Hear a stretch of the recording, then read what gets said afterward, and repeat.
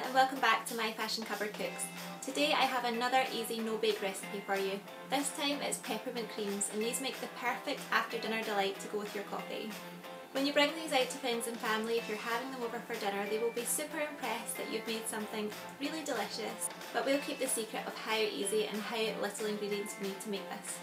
Here's what you're going to need. So for the main peppermint cream filling, all you will need is icing sugar and condensed milk. Combine your icing sugar and condensed milk really well and knead it through. Then you want to add a couple of drops of peppermint essence, and that's what is going to give you that delicious after dinner mint taste. Knead it through your mixture really well. You want it to be fully combined so that the peppermint flavour is the whole way through.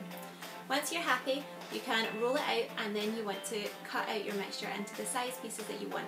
I used a mini cookie cutter for this, but this would be equally beautiful if you cut them out in little stars or little heart shapes, but the shape is entirely up to you. Alternatively, if you don't have any cookie cutters at all you have to do is roll the pieces between your hands into little balls and then press them down slightly to create that sort of circular mint shape, and that's what I did with half of mine as well. To set these beauties, you want to put them into a refrigerator for around 2 to 3 hours, and after that you can bring them back out and decorate them.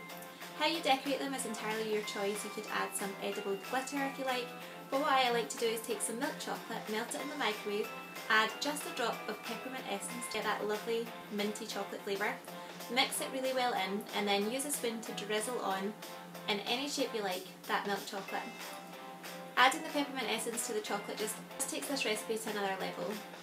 Once you've decorated, put it back in the fridge for around an hour and then you're ready to serve. You can keep these for up to about 3 weeks in an airtight container in the fridge, but you'll be really lucky if there's any left after the first night. I hope you enjoyed this quick and easy no-bake recipe. If you did, and if you make this at home, please don't forget to leave me a comment below. And if you haven't already, please subscribe to the My Fashion Cupboard Cooks channel, because there are plenty more delicious recipes where this came from. See you in the next one. Bye!